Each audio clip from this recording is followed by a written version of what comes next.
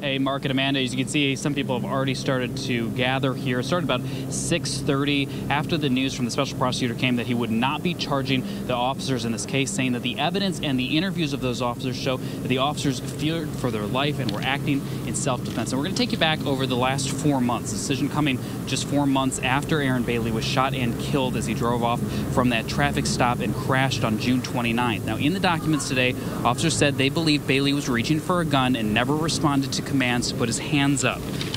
Now, on July 10th, the FBI opened a civil rights investigation into the department and the shooting to see if Aaron Bailey's civil rights were violated during the incident. And then just a little more than a month after that, on August 11th, IMPD homicide detectives completed the investigation and turned the case over to the Marion County Prosecutor's Office. On August 17th, the two officers involved in the incident completed their internal affairs interviews as for the administrative review of the shooting. Now, 5 days later, after that, on August 22nd, Prosecutor Curry announced that he would be appointing a special prosecutor on the case to review the entire case. And in the past 2 months, St. Joseph County Prosecutor Kenneth Cotter reviewed the evidence and re-interviewed people involved and the witnesses and came to that determination today. And tonight, now than 4 months after Aaron Bailey was shot and killed, his family is speaking out. I feel like the system has failed me and my family. Through this, I try so hard not to cry.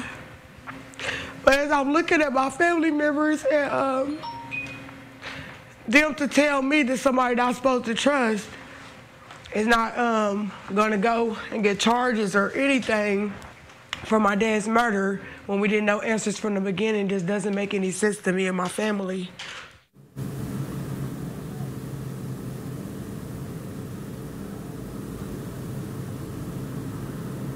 Now back here live at the City County building, what comes next in this investigation? The administrative review done by IMPD, their internal affairs investigation, will continue. The results are expected in the next couple of weeks, and the FBI will continue their civil rights investigation. We are expected to hear from IMPD tomorrow morning at 10 o'clock here at the City County building, but until then, you can see we've got people with from the rally out here today. They're also using chalk here on the sidewalks to show Black Lives Matter and writing out messages here against the city. We'll have a lot more coming up tonight on the news at 11. Reporting live from downtown, I'm Call 6 Investigates. Paris LaBelle will send it back to you.